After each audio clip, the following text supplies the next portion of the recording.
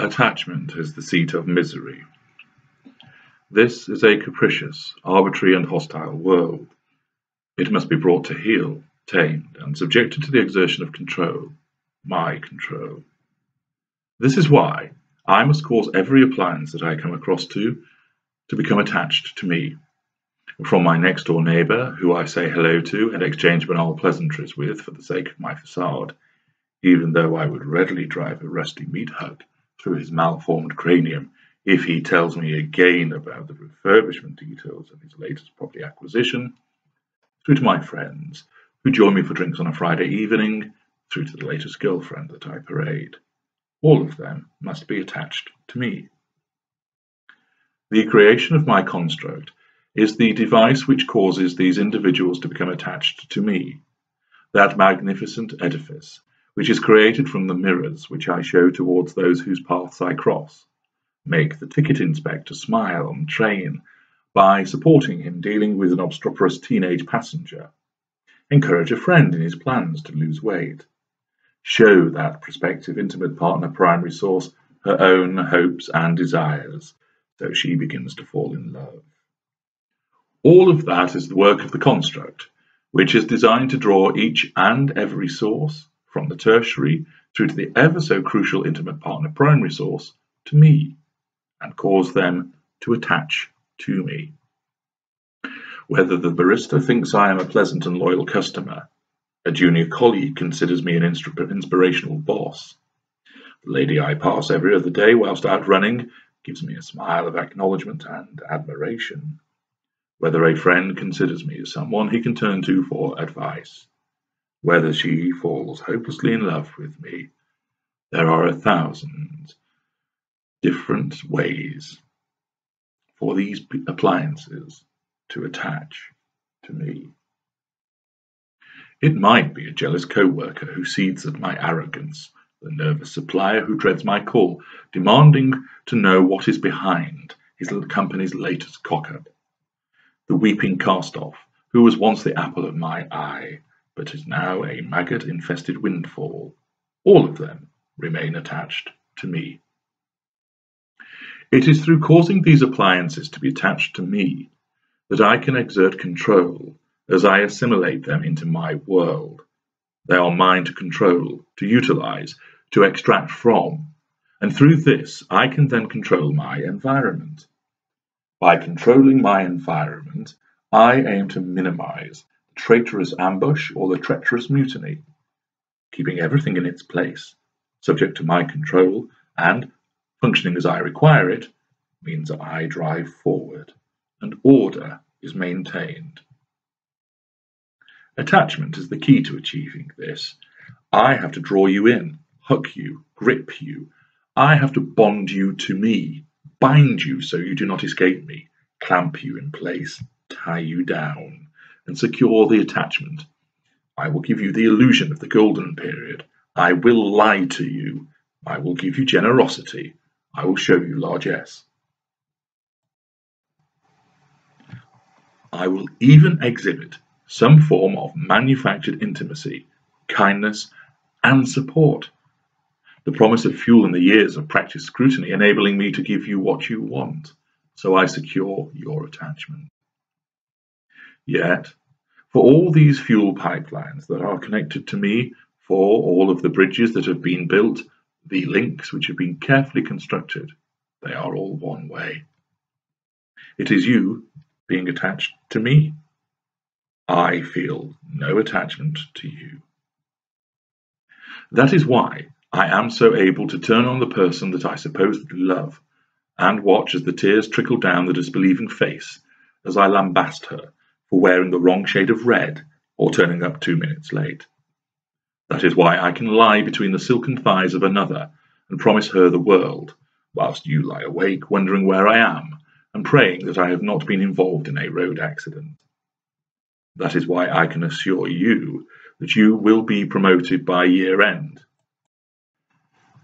And in the next meeting, offer it to somebody else instead.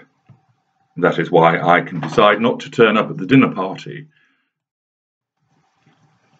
you have spent a month planning and go and watch a film elsewhere. That is why I can smash your grandmother's watch with a ball-peen hammer, as you observe, in a fit of hysterics.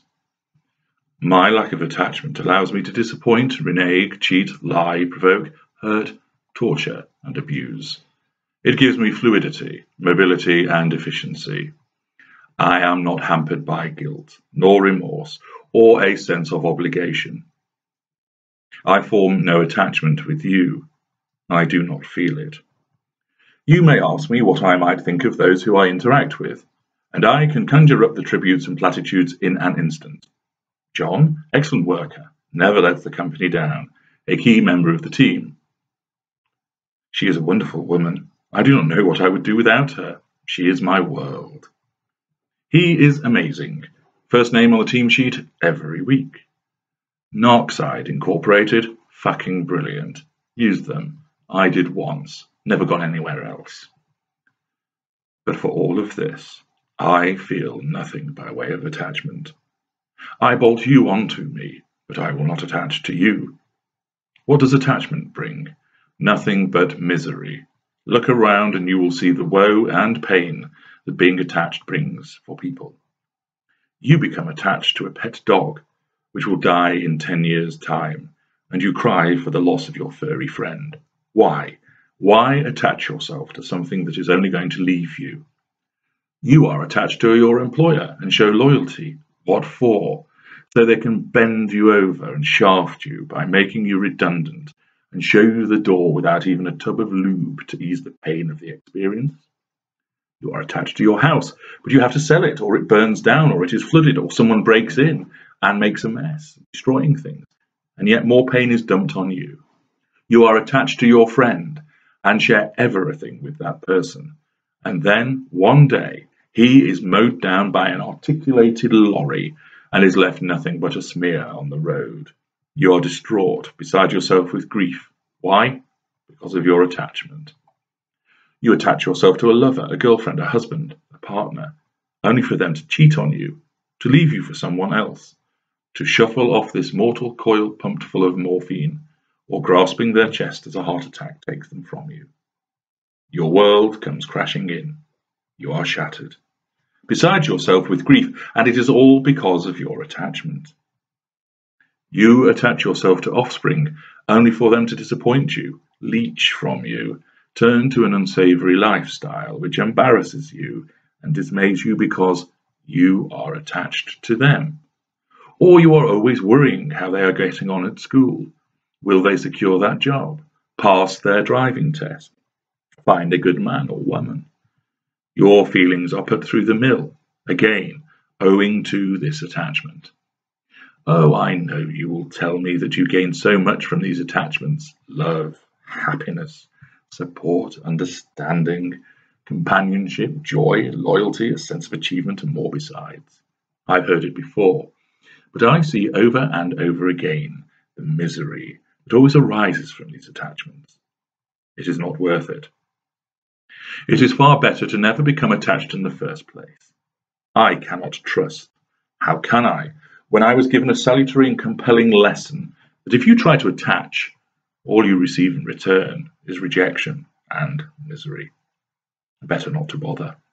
Build the wall, dig the moat, put up the barriers.